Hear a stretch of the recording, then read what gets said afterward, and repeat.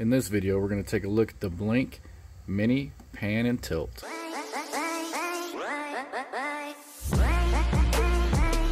Alright guys, so this is the Blink Mini Pan Tilt. So this is a fairly new product that just came out not too long ago. They have two versions of this. They have the combo version, which comes with the base and the camera. But if you already own a camera, you can buy just the base itself and then attach your current camera to the base. So pretty much this has a 360-degree view, has day and night HD video, two-way audio, motion detection, and of course, just like all the other Blink products, easy setup. Currently, I have a few outdoor cameras. I have the Blink XT2s, and then I also have the Blink doorbell. So I've been with Blink ever since they first came out. They're really affordable, and their system's really easy to use. So let's go ahead and get inside the box here.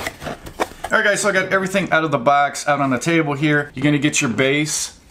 That's what the base is going to look like. On the top there is where you're going to snap your camera on. That's the plug to plug in your camera. Plug right there to plug in your power cable. On the bottom, looks to be a tripod mount. I got Blink on the front here. It's kind of like a matte finish. Not very big at all. Not much bigger than my hand. Here's the camera that it comes with. Just your standard indoor Blink camera. And then you're going to get your wall plug. And then you're going to get your power cord. It looks like they give you a decent amount of cord there. Then of course, your user manual. Alright guys, so let's go ahead and get this set up. First, you're going to take your camera. And your camera's just going to clip right on the top there. As you guys can see, there's a spot for it to go right there. So you're just going to go ahead and pop it right in there. Like so. Make sure it's centered. Then after you do that, you're going to go ahead and take this cord right here and you're just going to go ahead and plug it right into the back of the camera. There's really only one way you can plug this in. So there you go, plugged in, nice and easy. And then you're going to take your power cord and then you're going to plug that into the base of the pan and tilt. So like I said, they give you a decent amount of cord here, which is nice. Go ahead and plug this right into the bottom. And then you can plug in your wall jack right here. Not sure if this works off of just a USB power or you have to use this wall plug. Alright guys, so I'm going to go ahead and plug this in. As you guys can see there, the red light is flashing. Now it's blue light flashing and it's green. This means it's ready to connect to my app. So we're going to go ahead, go into the Blink app here on my phone. So there's the Blink app. I'm going to go ahead, hit the plus button there, and then it's going to ask you what you would like to do. You'd like to add a wireless camera. So right down there, as you guys can see, it says the Mini Pan Tilt camera. Go ahead and click on that. Pretty much gives you the instructions of what to do, how to install it. Then I'm going to add it to my account. Wants me to capture the QR code on the device. So I'm going to go ahead. On the back of the camera there is the QR code. So I went ahead and I'm going to add it to the existing home. Then it's asking me, is it blinking blue and steady green? And as you guys can see there, it's blinking blue, steady green. So I'm going to put discover device. So it's searching for it right now. And it's already found it. So now I'm connecting to it. And right there, it's wanting to connect to my Wi-Fi. As far as I know, you have to connect to a 2.4. So I'm going to go ahead and put my password in here. And now it's connecting to the Blink servers. This may take a minute. Alright, mini camera connected successfully. Hit done. It says your device comes with free cloud storage.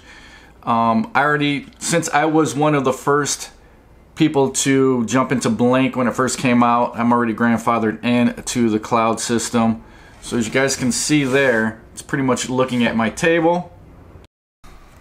Alright guys, so unfortunately, I had to take about 10 minutes there off camera because when I had connected this originally, this Blink camera using the QR code and everything, I was able to see the camera, but there were no settings and no functions for the mini pan tilt base. So I didn't have anything to control this, or it didn't recalibrate, wasn't doing anything. It did not detect this. The only way I could figure out to fix this was underneath the camera is a reset button. So you're gonna have to, if you have this problem, you're gonna have to pop off this camera from the base here, keep it plugged in, and then push in that reset button. Hold it in for a little bit, and then the whole device will reset. And then once you re-add it to your app, I was able to get it to work where all the settings and everything for the camera and for the base was visible now. Not sure why I had that issue, but just in case you guys have any of those issues, try that out. Hopefully that works. It worked for me. So let's get back into this so I can show you what it looks like. So when you hit the live view, it's going to show the camera view here. And now, as you guys can see, this camera, I just turned it around there so you can get a different look of the picture. But as you guys can see there, that's what the camera's seeing. Now this bottom part right here, this directional pad, I did not have that originally. And I went through like all the settings here. There's the settings. Didn't have this 360 pan originally. So not sure why that was happening, but so you can go ahead and turn this. You guys can see there, the camera's turning. It's going to turn all the way around. And you can turn it all the way back around the other way. This is 360. As you guys can see there.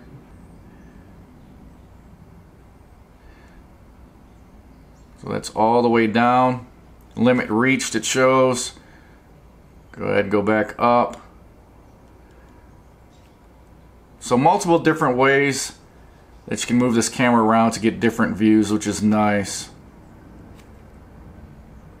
Got a home button, and the home button's just going to take it right back to it originally was calibrated at. Live view there. I'm going to take a snapshot.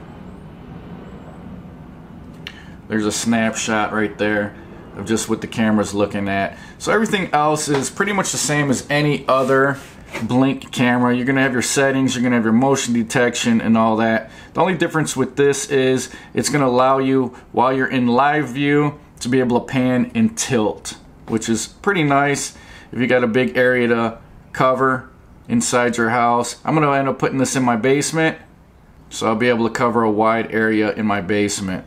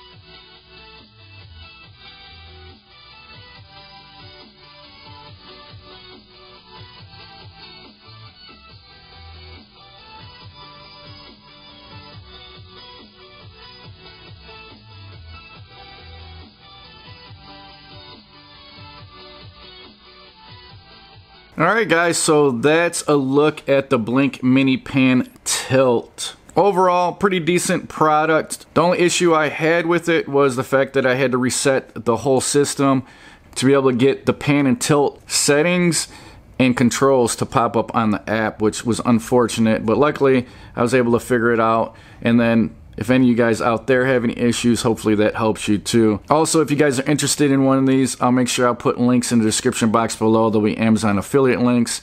Using those links help out the channel a lot, and I appreciate it. Other than that, guys, that's going to be it for this video. So if you found this video useful, smash that like button. If you like what I'm doing on my channel, subscribe, hit that notification bell.